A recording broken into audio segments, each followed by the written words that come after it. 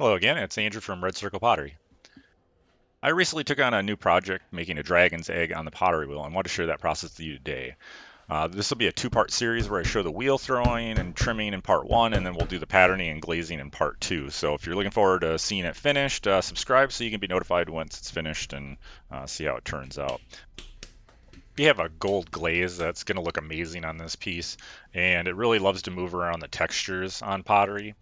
And we also built a brand new kiln, and after a few firings, the reduction has been really amazing. And so, with reduction, it's atmospheric firing because how it affects the glaze. That's certainly a topic for another video. But to say the least, we're really excited to be able to put that on this piece, and I'm thinking it's going to turn out really good. So I'm excited to see that in the end. This video is going to be a guided tour of the process and how I made it, what my thought process was during each step. If you're learning pottery, there may be some useful tips here and some ideas that you can apply to your own practice. So as I've been talking, we've kind of skipped over some of the video where you've seen me do some wedging and basically getting it ready for the wheel. And so now here I am on the wheel, sort of skipped all past that. I'm assuming if you're to this point and you're getting ready to throw, you already know how to do those other steps. So right now I'm really just kind of getting into getting this clay worked up and getting it centered and getting it to the point where now I can start to pull up that wall and start to get it going up. So overall, this is a pretty straightforward shape. I mean, the difference in making an egg versus something like a vase is really you're just accounting for some extra clay at the top so that way you can ultimately close it up when we're done. So a big part of this step of pulling up the walls is really just taking your time, being really slow, methodical, making sure that your passes are really even.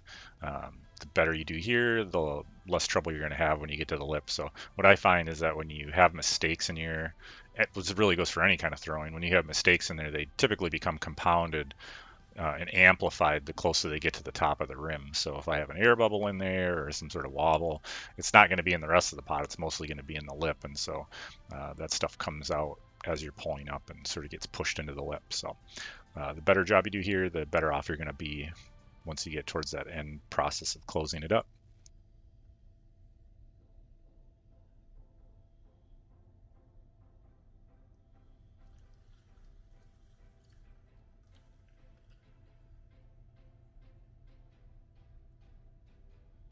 And so we're still just kind of taking care to collar this in a little bit. So when I pull, things tend to get a little wider. You know, you stick your hands in there and they get wide. So you're just taking your time to kind of narrow it back up.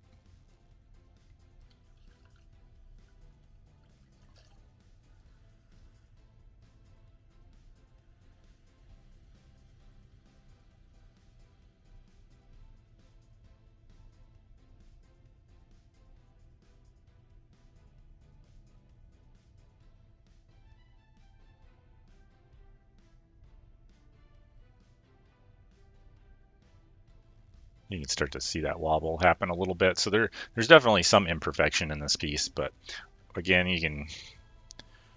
there's some ways of dealing with that. And you'll get a chance to see that one coming up when I'm able to get the needle tool out and take part of that top off.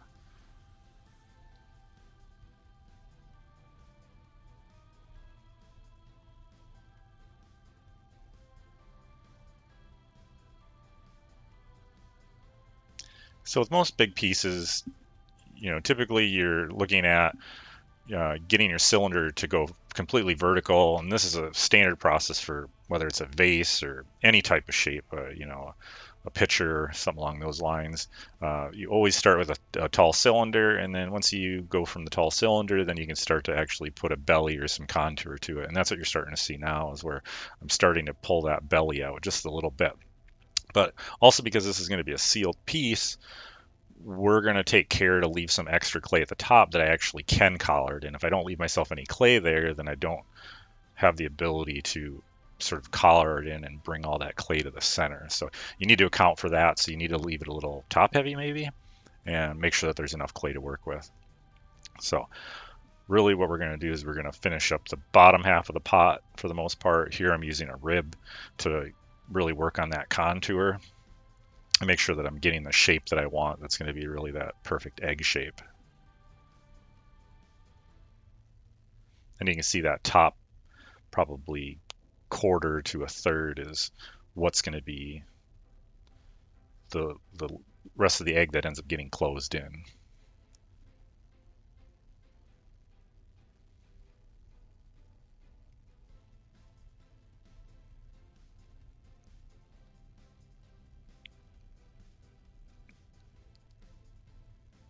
And just taking care to use that rib and just keep making it perfect. That's what's going to give you your best shape, is spending all your time really perfecting that outside edge and having the perfect contour.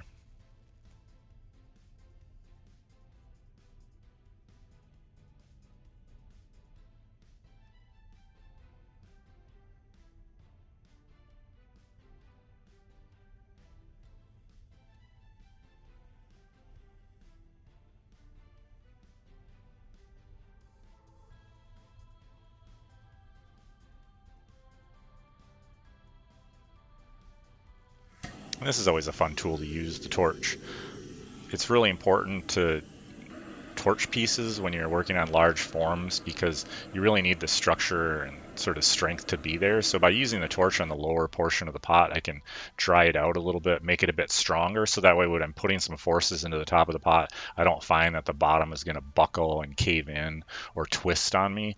So I want to make sure that there's just enough moisture removed that it's a lot stronger. If you taking a piece of soft clay versus leather hard, you'll notice that the leather hard is just significantly stronger than a soft piece of clay, and that's what we're after when I dry that out. So now you can see that I'm starting to work on the top of the pot, and I don't have to worry about the bottom.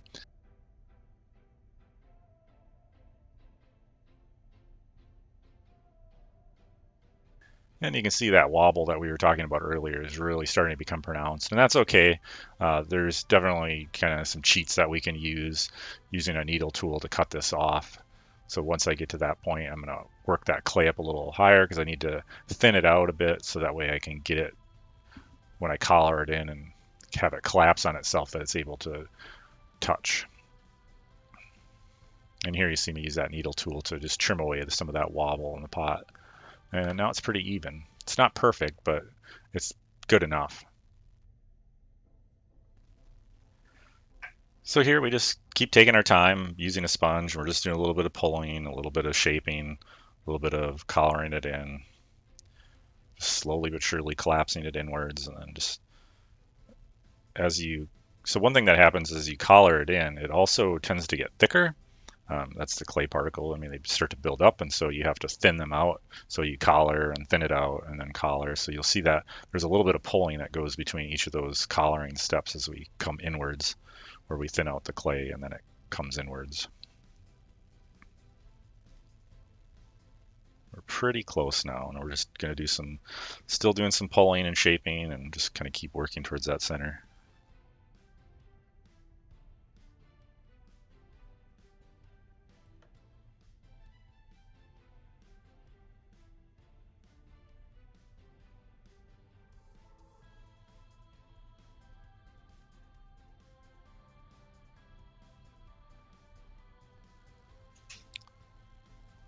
So here we're at the finish line, and we just are about there.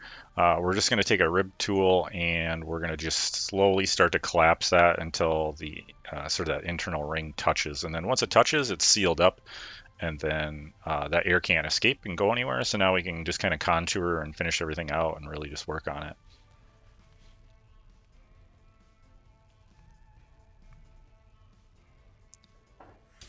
And just like we did at the bottom, we're going to torch it just to get just a little bit drier and stronger, and that's going to allow us to take the rib tool and then just finish that contour and really make it look perfect.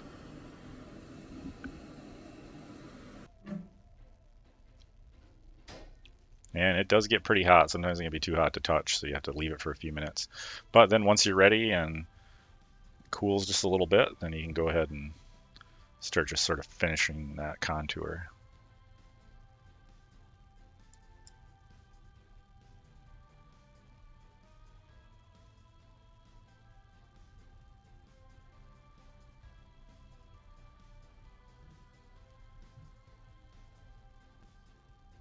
Now we're pretty much at the finishing touch. We're just going to wet it just a little bit, and we're just going to basically burnish the outside edge so it's just a really perfect surface.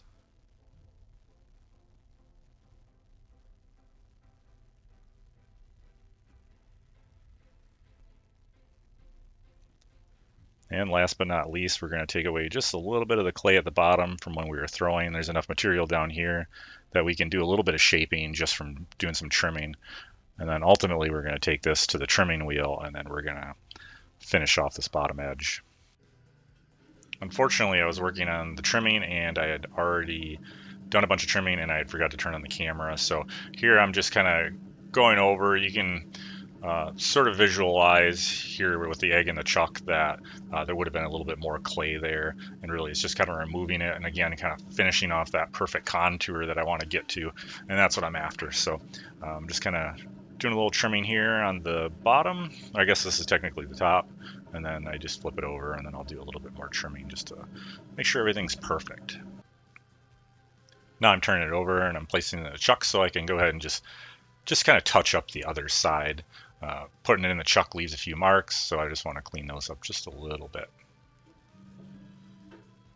And there's just a little bit of fussing that you have to do to kind of get it perfectly centered, and kind of just keep working on it until you get it. And we're pretty much there. This is it. This is the end of the process of part one, where we're just kind of finishing it up, making it a perfect egg shape, and we've pretty much accomplished that. So our next steps are going to just be let this dry a little bit, and then I'll move on to part two, where go ahead and do a little patterning and fire this.